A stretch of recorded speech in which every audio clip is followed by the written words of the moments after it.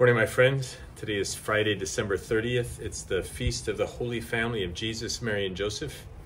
I'm outside after our, extreme low temperatures last week. Now it's very temperate here in Chicagoland. Looks like it will be for a couple weeks, which is great. Each day, each week, we get through winter time around here in above freezing temperatures is a bonus. Also, Sunday, January 1st, last day to register for Season 6 of Be Formed. We're going to have some, our own Bishop Hicks will be presenting one of the weeks, and we may have some other bishops participating in doing some of the teaching.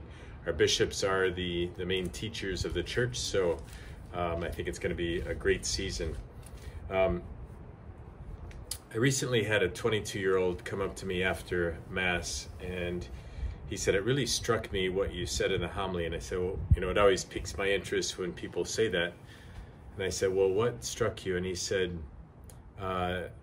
you said that our spouse cannot fulfill our deepest desires. And I think many of us go into life and dating thinking that, my spouse is going to make me happy. And a great marriage is a wonderful thing and can make us very happy. But our ultimate happiness can only be found in Jesus. So when two people make Jesus the center of their individual lives, that's when they find true happiness. I know in my own life, I was chasing after, Thomas Aquinas has the four substitutes for God: honor, power, pleasure, and wealth. I was chasing after honor, pleasure, and wealth. I wasn't too much into power, but I was going after the other three. And,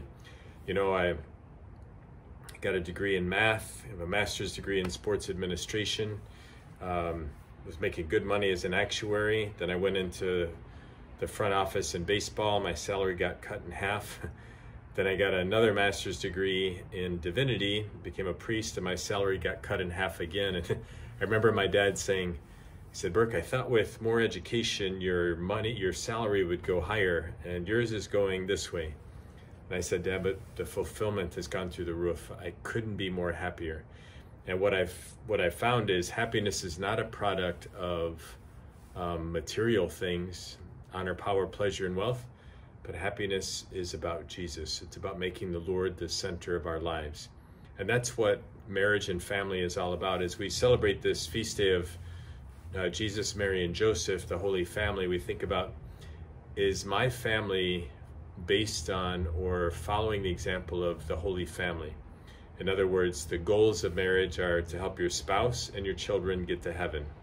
We see how Joseph and Mary laid down their lives for one another, to Joseph to protect his wife, both of them to raise this gift that God had given them in the faith. And so they were after heaven. That was their main goal. And I think in our culture today, we do a great job of, math and science and English, all of the STEM classes, and getting college prep, or if I'm in sports, getting the best coaches. It's all about, if we think about it, it comes down to honor, power, pleasure, and wealth. But are we doing such a good job of raising our kids in the faith to come to know Jesus? Because honor, power, pleasure, and wealth will last this long on earth. Eternity goes on forever. And so I really want us to ask ourselves, am I helping my spouse get to heaven? Am I helping my children get to heaven? Because they are gifts from God. It doesn't mean we stop doing STEM and sports and things. No, you still do that, but make your priority Jesus. It's Jesus that'll make you happy in this life and in the next. And so let us pray.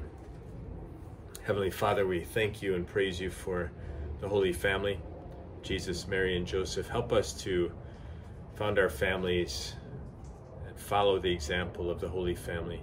Help us to seek holiness. Help us to seek heaven more than anything. And may Almighty God bless you, the Father, the Son, and the Holy Spirit. Amen. Please continue to like, subscribe, and share these videos with at least one person today. To into your family, buen camino. I've got my Mississippi State shirt on.